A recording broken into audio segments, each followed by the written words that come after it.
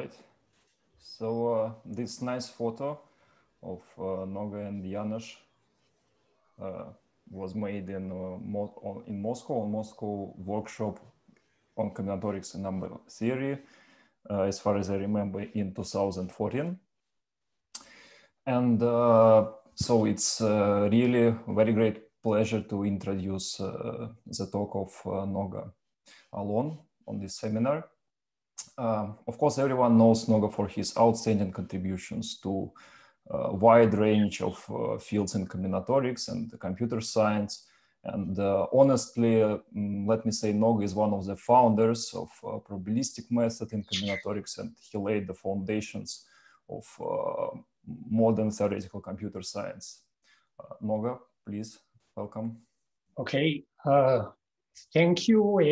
Thank you for the nice introduction and also for the nice photo. I didn't know that you are going to show this one. Actually, you cannot see in the photo, but it was, this was January. It was minus 25 centigrade. And actually I came from Tel Aviv, and in Tel Aviv it was plus 20. And you know, it's a pretty short flight. So this was, but Moscow was really beautiful. So let me try to share my screen. Good. So it's a pleasure to take the baton from Annika in London, and I'll try to pass it to Latsi in Budapest in some 40 minutes or so. And what I want to talk about is about splitting random necklaces. And this is a joint work with Dor Elboim from Princeton, Janusz Bach from Budapest and Moscow, and Gabor Tardos from Budapest. And as you can see, the young co-author here is the most active one. So I'll talk mainly about random necklaces, but I want to start with some brief introduction about the deterministic case. And actually, let me even start earlier with some early motivation. So some of the earliest results about splitting an object according to several measures fairly were considered by Steinhaus. You see here Steinhaus. He considered in the 30s and 40s some cake cutting problems, and maybe even better known is the ham sandwich theorem, which he suggested and was proved by Banach. Here you see a ham sandwich and you see Banach. And he says that whenever you have a D nice probability measure, so let's say absolutely continuous with respect to the Lebesgue measure in RD, then you can half all of them with one hyperplane. So Steinhaus asked it for dimension 3. And here you see how one hyperplane halves the 2 slices of bread and the meat in a ham sandwich. He actually, in his formulation, it was about cutting with a meat cutter the bone, the meat, and the fat of a ham sandwich. And he asked if this can be done. And in his paper in 1938, he mentioned that this was solved by Banach by reducing it to the Borsuk-Ulam theorem. Explicitly, this was mentioned in the paper just for dimension 3, but basically the same proof works for any dimension, though it appeared for any dimension only a few years later in a paper by Stone and Taki. And there has been lots and lots of extensions and generalizations and modifications of these. And there is actually a nice recent survey by Edgardo Roldan Pensado and Pablo Sobron. And this is a survey of mass partitions. It's focusing on questions with a geometric flavor. And today we'll be interested in a more discrete or combinatorial example, and that's a necklace theorem. So here I state it for k equals 2. For k equals 2 in a continuous version, it was proved already in the 60s by Hobby and Grice, motivated by questioning approximation theory. And in the version it appears here, it was first proved by Goldberg and West, and there is a very short proof using the Borsuk-Ulam theorem or the Hem-Sandwich theorem. And the statement is that whenever we have an open necklace, so this is just an interval of beads like the ones that you see in the picture here, with two AI beads of type I for I between 1 and t, so t types, and we have an even number of beads of each type, then it is always possible to cut this necklace in at most t places and partition the resulting intervals into two collections, each containing exactly a fair share, namely exactly AI beads of type I for every I. And here you see an example with two types of beads, the red ones and the green ones, maybe rubies and sapphires if you want. And we have here two cuts, and you see that the two cuts enable us to give the middle interval to put it in one collection, and the two extreme ones in the other collection. And then each of them contains exactly 3 green beads and exactly 4 red beads. And the claim is that we can always do it. And there is a more general statement that works for K collections. So if we have again an open necklace with KAI beads of type I now, T types, and we want K collections, then it is always possible to cut the necklace in at most K-1 times T places and partition the resulting intervals into K collections, each containing exactly AI beads of type I for all I between 1 and T. And one way to think about it or to remember it is that we think about these K thieves that stole together a necklace, and they are maybe mathematically oriented thieves, and they want to partition it fairly among themselves.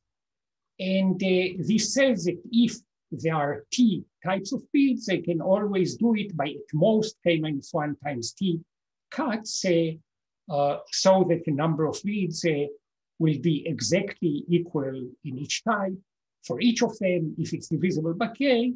And if not, then it will differ by at most 1. And it's easy to see that this is tight for all K and T, because if, like the examples that you see in the picture here, the beads of each type appear contiguously on the necklace, then just to cut each type into K non-empty collections, you need K-1 cuts inside the interval of each type, and that gives together K-1 times T cuts. So the statement is that it can always be done with at most K-1 T cuts, even if the necklace is very complicated. And I wrote here something about the steps of proof because I want to say something about the algorithmic aspects. So there are 2 easy steps. One of them is combinatorial, and it says that the validity of the statement for a group of K1 thieves and a group of K2 thieves implies its validity for K1, K2, and that's easy to prove. And the other one is also not too difficult, and this is to transform the question into a continuous one by changing the necklace to an interval colored by T colors. So we replaced every bit by a small interval colored by the corresponding color. And this defines a T probability measures on the interval. And then we prove something about splitting fairly the T probability measures using not too many cuts. And this is indeed the main step. So this is topological. It uses a fixed point theorem in the original proof of it uses a fixed point theorem of Baran, Schlossman, and Such, which is an extension of the Bohr-Coulomb theorem. And this is good enough to prove the continuous statement for prime values k. And therefore, the first step is lucky because we need to prove it only for primes in order to know it for every k. Okay, so this is how it goes. And this topological part is not constructive in the sense that it does not provide an efficient algorithm. Maybe first I show here that there are some YouTube presentations talking about some aspects of this proof, so you can look in any of them to see more about the proof. And here is a natural algorithmic question. And this is, so given such an input necklace with T types and Ki bits of type I, we know that there are always K-1 times T cuts that enable us to split it fairly. Can we actually find these cuts efficiently for a given input necklace? And I was interested in this question for quite some time. I mentioned it already sometime in the early 90s. And I think it's interesting, even if you don't care much about the algorithm, because this somehow checks how essential the topology is here. Because somehow the feeling is that if you find a combinatorial proof, then maybe it's more likely to give also an efficient algorithm. And there is the following recent remarkable result by Aris, Philos, Ratsikas, and Paul Goldberg. So what they showed is that this algorithmic problem is probably difficult. Let's talk about k equals 2, so just two thieves. And we have this necklace.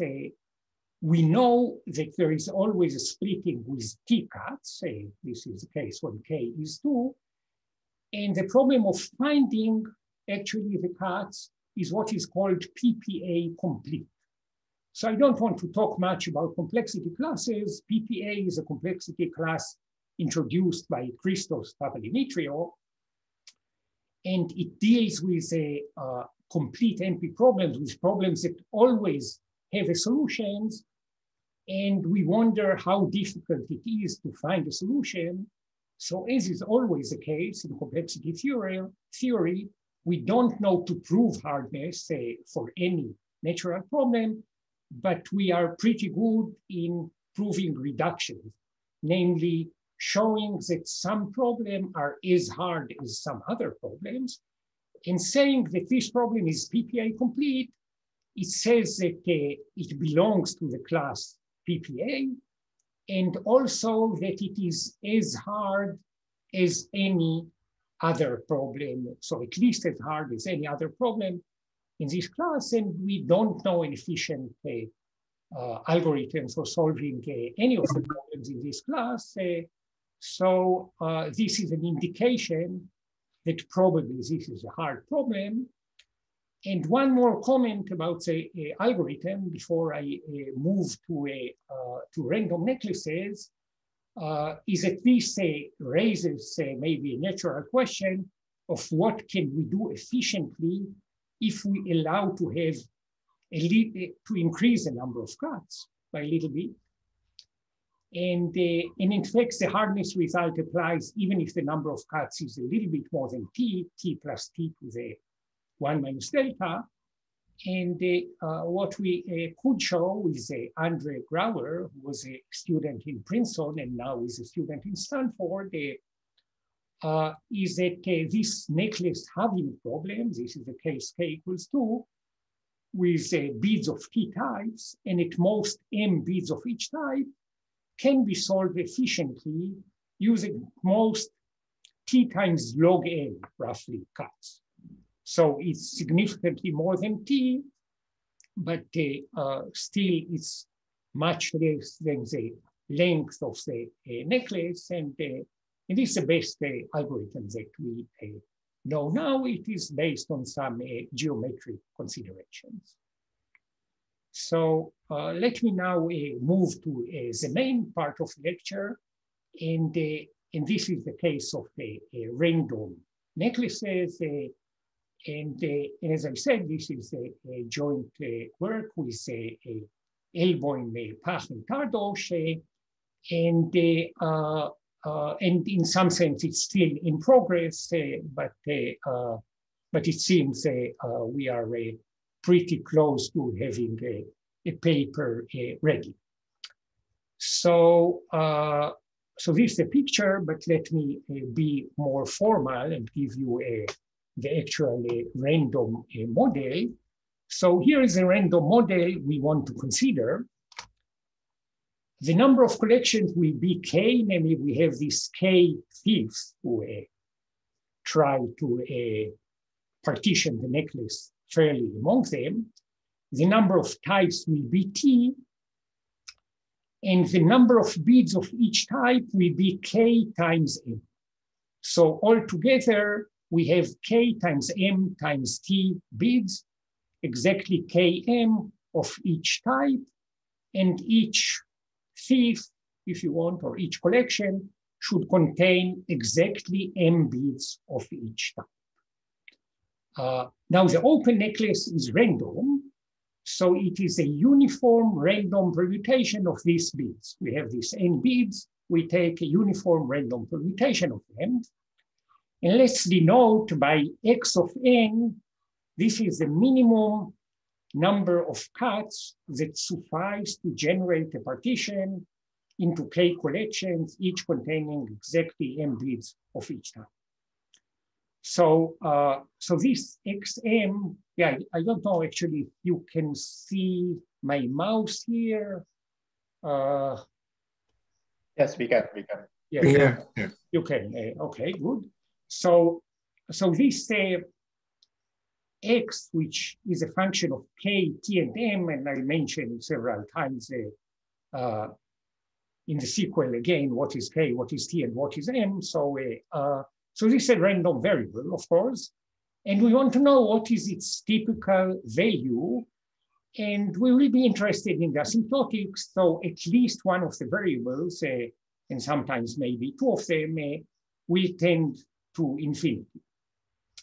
So, so we know that this random variable is never more than k minus 1 times t, right? This was a deterministic result, but maybe it is typically much smaller for the random case. So let me mention some of the results in the paper with Dor Elboim, Janusz Pach, and Gabor Tardosh. So here is the first result, is that this deals with fixed k and t, so fixed number of thieves and fixed number of types in the large M, so a long necklace. The number of beads of each type, which is k times m, is big, tends to infinity. Then with high probability, so whenever I say with high probability, I mean with probability that tends to 1 is m, tends to infinity, this random variable is at least k minus 1 times t plus 1 over 2. So remember that the deterministic result tells us that it is never more than k minus 1 times t. So what we have here is roughly half of it, a little bit more than half of it, is a lower bound with high probability. And that's actually not too difficult to prove. It's a first moment argument. And in fact, the result gives that the probability that a smaller number of cuts suffices, so a smaller number S, which is less than k minus 1 times t plus 1 over 2 cuts suffice, then the probability is a negative power of m. It's m to the S minus this k minus 1 t plus 1 over 2. So for S that is smaller than this quantity, this is a negative power of m. And one can also prove that this is a correct behavior, namely this holds as a lower bound as well. So for this, you have to work a little bit, but this is the situation for the lower bound. Now here is a special case. I wrote it here as theorem B. Suppose K is 2 now. So we have 2 thieves or 2 collections. Then this lower bound, k minus 1 times t plus 1 over 2, is t plus 1 over 2, right? K is 2, so k minus 1 is 1. Then if t is odd, then the lower bound tells us that always we need at least, or with high probability, we need at least t plus 1 over 2 cuts. T plus 1 over 2 is an integer. We may wonder what is the probability that t plus 1 over 2 cuts suffice. It turns out that this is still very low as m is very big, but on the other hand, it's much bigger than the situation for a smaller number of cuts. Namely, this behaves both upper and lower bound as constant 1 over log m. Okay, so it goes to 0 with m, but goes slowly. Now let me call a partition of the positions of the beads balance if each part contains the right number of beads. So each part contains exactly t times m beads. We consider only such partitions. And let's call the partition fair if indeed each part contains the right number of beads of each type, and exactly m beads of each type. And then again, let's talk about k equals 2 thieves. The expected number of fair partitions using S cuts, and now I'm thinking about S, which is bigger than t plus 1 over 2, because we already dealt with the case that S is most t plus 1 over 2. Then the expected number of fair partitions by S cuts is what is written here. Namely, it's some constant, depending on S and T, m to the S minus t plus 1 over 2. This is just, you count the number of balanced partitions, which is essentially m to the S minus 1, and then you multiply by the probability that one balanced partition will be fair, which is 1 over m to the t minus 1 over 2. And so this will be the expected number of fair partitions. And note that this expected number, so for S equals t plus 1 over 2, this is a constant. And we already said that then the probability of getting actually a fair partition behaves like 1 over log m. But if S is bigger, even if it's t plus 1 over 2 plus 1, then this expected number is big, right? So it is maybe m, if t plus 1 over 2 was an integer, and for bigger S, it's m squared. So for a while, we thought, I mean, it makes sense to think that maybe when the expected number of fair partitions is very big, then we expect to get at least one fair partition, and then S cuts will suffice. So for a while, we suspected that maybe t plus 1 over 2 plus 1 cuts will be enough with high probability, with probability that tends to 1 as m tends to infinity, And it was somewhat surprising to prove the following, that in fact, for any fixed s bigger than t plus 1 over 2, and at most t, remember that t cuts always suffice for two thieves. So the relevant numbers are only up to t. And actually, each specific number of cuts here is obtained with probability bounded away from 0 and 1. Namely, the probability that for two thieves, t types, you need s cuts, or s is the minimum number of cuts to get a fair partition, is bounded away from 0 by some function of s and t. So anything is possible up to t.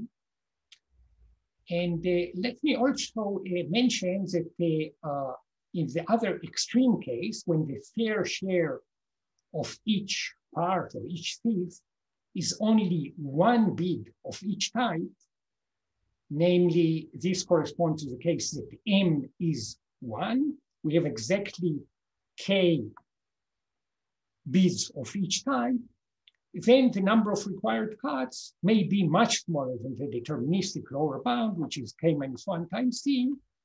And this is another result that if the parameters tend to infinity in the way that I wrote here, the number of types and the number of thieves divided by log the number of types both tend to infinity, but m is 1, each thief should get only one bid of each type, then the number of cuts is little o of kt with high probability, right? The deterministic result here is k minus 1 times t.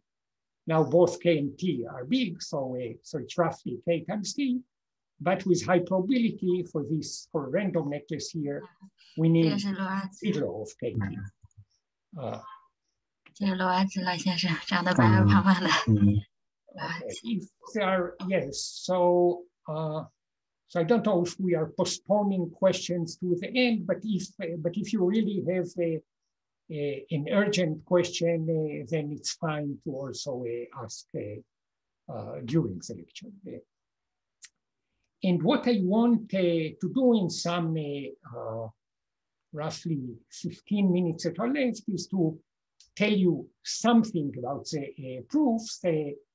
So the whole proofs are pretty technical, and I'll not be able to describe them, but I want to show maybe two ideas and sketch proofs of some special cases of the results. So here is the first thing that I want to show is, so this is a special case of what I quoted as a theorem A and B, and in this special case, how the computation is simpler. So two thieves and three types, large N. We want to have two collections, we have three types, and we have exactly 2 times m bids of each type. So the random variable now is called x2, 3m. Well, the probability that one cut is enough is kind of trivial. We have an interval of bids. Altogether, there are 6m bids here, right? 2m of each of the three types. There is only one way to cut it into two parts of 3m bids by one cut. We have to cut in the middle. And the probability is that this will be balanced, will have exactly the same number of bids of each type, is easy to compute exactly, and the asymptotics of this behaves like 1 over m. So I didn't bother to write the constant. So one cut suffices with probability 1 over n. Two cuts suffice with probability constant over log m. So that will be the things that I'll try to sketch the proof of. And three cuts always suffice by the deterministic result, right? Because the number of types is 3 and k is 2. So when k is 2, t cuts always suffice. So the statement to prove here really is that two cuts suffice with probability constant over log n. And I want to say something about the proof of this because I think it has some interesting idea. So again, I repeat it here only with a picture of a necklace, 2 thieves, 3 types, large M. The number of cuts that we need is 1 with very low probability, 2 with probability essentially 1 over log M, 3 with the remaining probability. And I want to sketch the proof. As I already said, the only interesting thing to prove is that the probability that 2 cuts suffice behaves like 1 over log M. Okay. So the necklace here is an interval of 6M beads. 2M of them are red, 2M are blue, and 2M are green, right? Rubies, diamonds, and sapphires, if you want. And it's convenient here to view the necklace as a closed one. If you think about it, when you're going to use 2 cuts, it doesn't really matter if you opened it or closed it, because the 2 cuts are doing the same to the open necklace and to the closed necklace. So let me view it as a closed necklace. And let me call a cyclic interval of 3M beads, the right number of beads that 1 thief should get. We call it fair if it contains exactly M beads of each type. Now, this is the case even only if it contains the right number of beads of 2 of the colors. Let's say the right number of red beads, M red beads, and M blue beads, because since the total length is 3M, then it will have also the right number of green beads. Okay, so this is a fair interval. And we define a random variable which will be the number of fair intervals of length 3M in the necklace. So what we really want to understand is when this random variable is positive. What is the probability that this random variable is positive?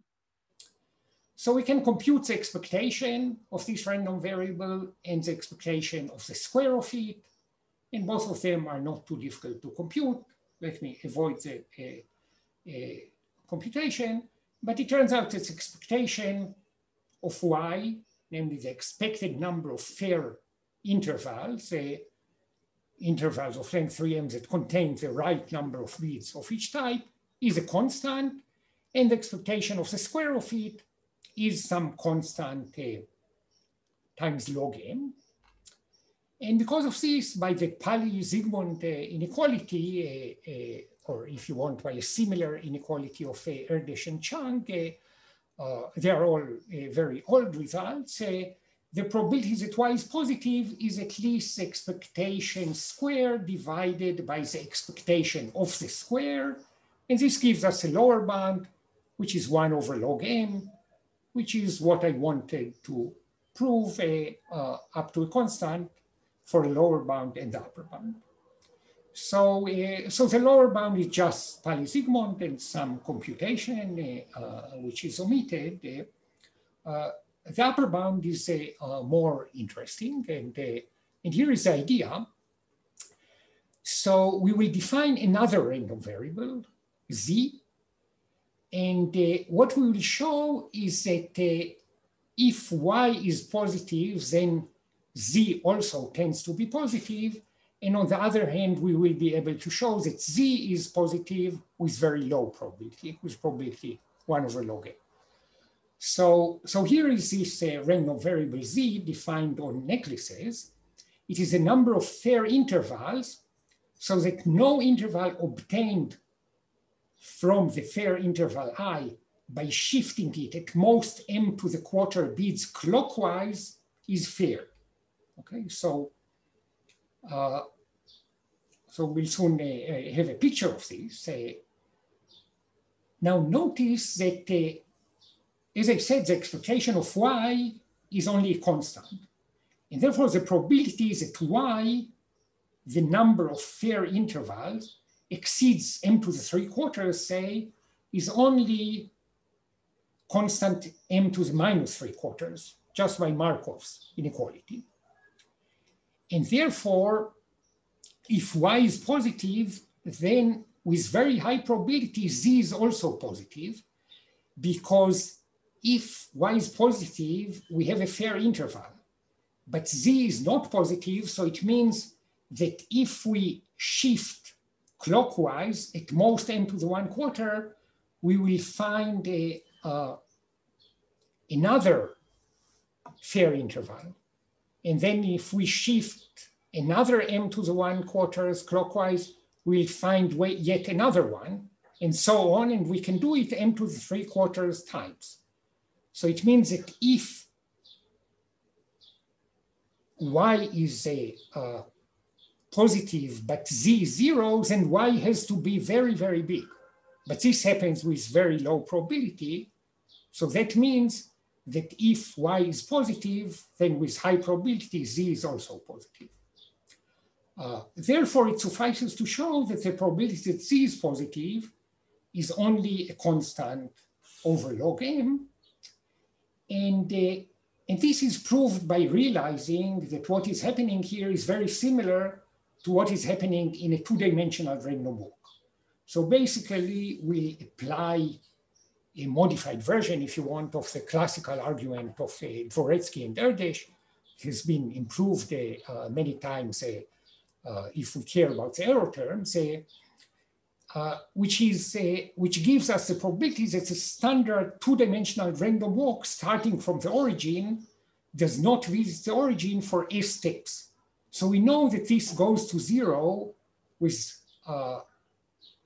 high probability as s increases because the random walk is recurrent, but actually the correct behavior is constant 1 over log s. And the relevant random walk here is the following. So if we have an interval, when we shift it by 1 clockwise, the vector of the numbers of red and blue beads it contains can change by what is written here. Either it doesn't change, or the number of red beads decreases by 1 and the number of blue beads does not change, and so on. So there are all these 7 possibilities that are with the probabilities that appear here.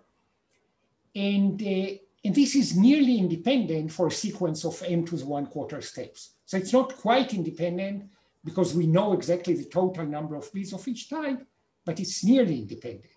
So let me just show it by a picture. If we have this necklace that we see here, and we shift it, as you see in this picture, so again, then you see that the vector of red-blue changes by 1, 0, right? The number of red beads increases by 1, the number of blue beads does not increase. So this is some sort of random walk. And because it is symmetric, so it's similar enough to a usual random walk. And therefore, by this classical argument, one can show that the probability that z is positive, because this is exactly the probability that the random walk will not return to the origin again, starting from the origin for m to the 1/4 steps, behaves like 1 over the log of it, which is 1 over log n. So maybe this was a little bit too fast, but I think at least you can understand the flavor of things. So y is positive with probability constant over log m, because it's basically the same probability that z is positive, and that gives us the probabilities that 2 cuts suffice.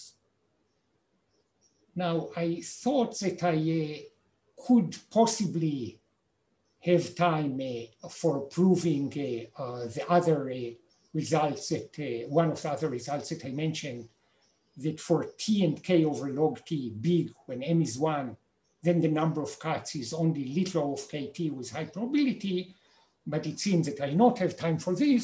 So let me just mention that it uses some of the results about the chromatic index of nearly regular uniform hypergraphs with small codegrees, and I'll not show anything of the details. So there is some computation, and then there is some reduction to this type of results. Let me just finish by, so this is kind of the proof. And let me just finish mentioning two open problems. So the first one is, I said that the algorithmic version of the necklace theorem is what is called PPA hard. So there is some indication that it's hard in the worst case. And one may wonder if it is easier for random instances, namely if the proofs for the random case would provide any good algorithm. Actually, we don't know to do it. And in fact, we do not know to use the fact that the necklace is random and to show that in that case, K-1 times T cuts are enough with high probability, right? It is true with probability 1 because of the deterministic result, but we know it only because of the deterministic result, not because of the random necklaces. Here is one other question that I wanted to mention. So that's a very special case, which looks interesting. You have two thieves, one, the fair share of each thief of each type is 1, namely 2 beads of each type, T types, okay? So we have a necklace of length 2T, 2 beads of each type. We have to cut it and distribute it to 2 collections, each containing exactly 1 bead of each type. Well, you can use here some martingale inequalities to show that here with high probability, the minimum number of cuts you need is within distance essentially square root T of the expectation with high probability. So we want to know the expectation. It's not difficult to show that the expectation is at least 0.22 T minus little o of T. There is a slightly more sophisticated argument, and this was together with Ryan Elwise, Colin DeFant, and Noah Kravitz. We showed that it is at most 0.4 T minus little o T with high probability. Both the upper bound and the lower bound can be slightly improved, so maybe in the, by another 0.01 T, but there is still quite some gap between the upper and lower bound.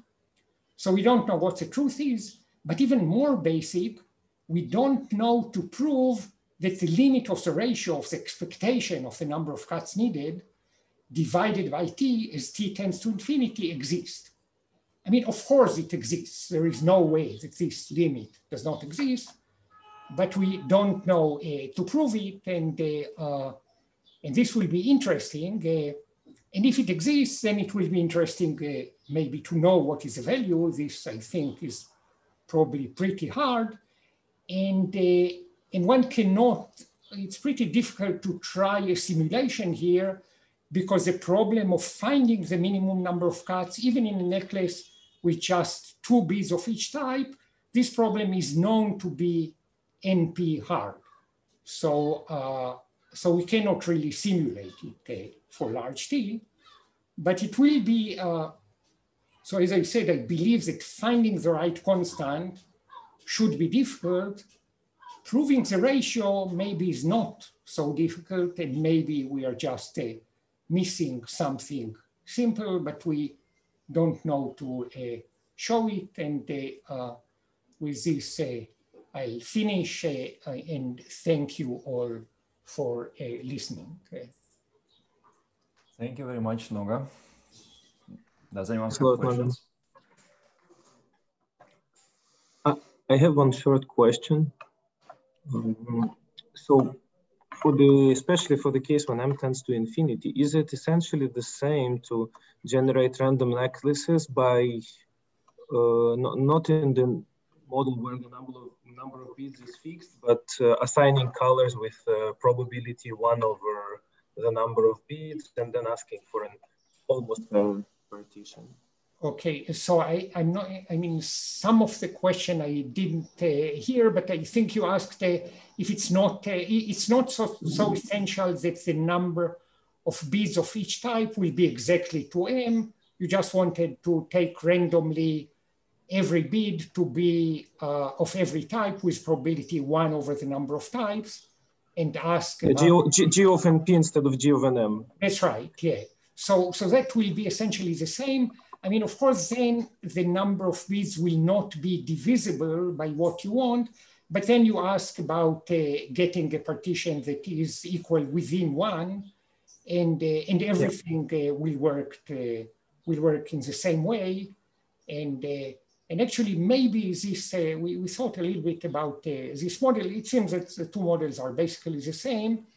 In this model, there is some description of it, which can be given in terms of folding a random walk in a t-dimensional Euclidean space so that the end of it will be very close to the origin.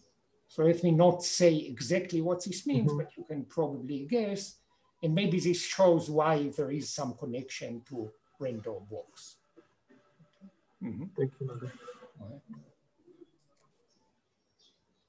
Any other questions? Yes, Noga. So you brought up the possibility of a connection between combinatorial problems that have topological proofs, especially proofs from fixed point theorems, and being PPA complete. Are there other examples of this? Yes, so there are a few other examples. They are all pretty similar to this necklace theorem. So one of them is a version of the cycle plus triangles theorem. So I'll not describe it, but some of the people know it. I know what you mean, yes, yeah. Okay, yeah, and this specific problem actually is not known to be PPA hard, but some extension of it that we have in some recent paper is known to be PPA hard. And some other problems is are some epsilon consensus problem for measures on an interval. I would say that most of these are pretty similar to the necklace theorem. And these are, all of these are results that are proved by topological means. The cycle plus triangles thing has also an algebraic proof. And using the Nullstone sets, yes. That's right. And maybe this is the reason that it's hard to prove it is PPA hard. Because if something has more proofs, then it's harder to prove that it's hard, because it would imply that all these proof techniques are PPA hard. Okay.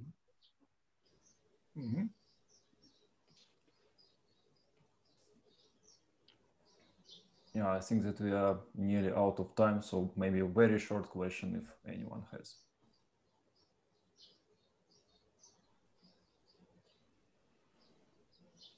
All right, no short questions, only long questions remain. So if you have one, you can, I think, ask Noga in chat. Thank you very much.